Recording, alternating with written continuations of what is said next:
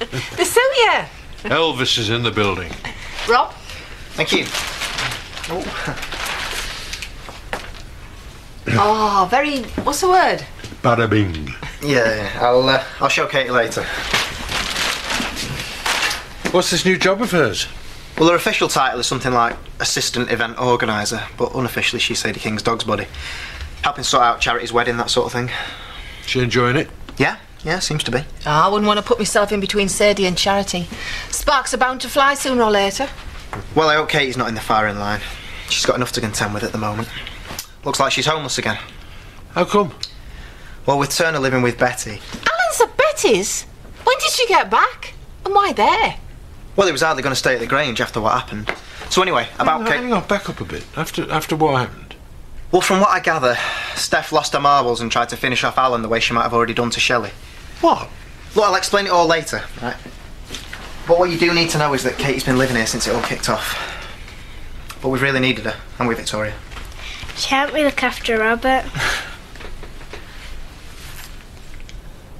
Well, if that's how you feel, then we'll just find somewhere else.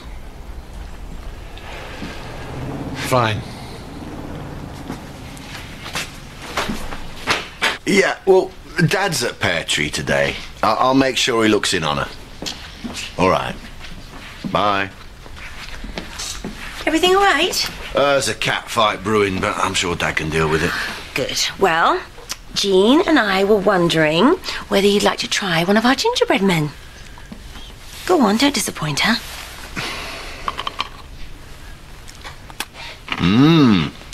Lovely.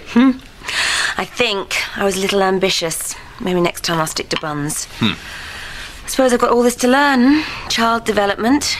I suppose. You too. Don't think I'm going to be the only one changing nappies. I don't know about that. Jimmy, I want to do this, and I want to do it properly. You and me together. You know it's what I've wanted. Well, then come with me to see Dr. Anders this afternoon. What for? Well, to see that I'm serious about all this. You've told me that before. Yeah, but this time I mean it. I really do. No more secret injections, no more lies. Why don't you come and see for yourself? Oh, meeting over. Now, has she been a good girl for you? She has been a little angel. Really? And she really must be sickening for something. Oh, thank you, both of you. What are these? Napkins. Check. Cutlery. Check. Tablecloths. Check. Look, it's all there, okay? I promise you. I have done this a couple of times before, you know. Yeah, well, I haven't. It's a bit different from dishing out tea and scones to pensioners in the car. I've been waiting for you. Right, come in, chill out.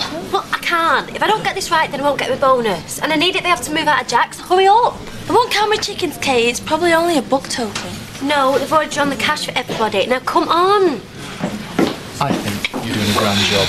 Oh, well, I just don't want to let Katie down. She's organising this party for the Kings, and look how stressed she is. Hey, trust me, I'm a chef. Yeah, give me a break. How hard can it be, eh? Just get a few cans in, make a few butties, job's a good one. And that's why Marlon's a top caterer, and you are, whatever it is you are. Man of the world. Is that a posh way of saying layabout? Oh, and you be getting across to the village hall. That's it, off you go. See you later. Yeah, with any luck.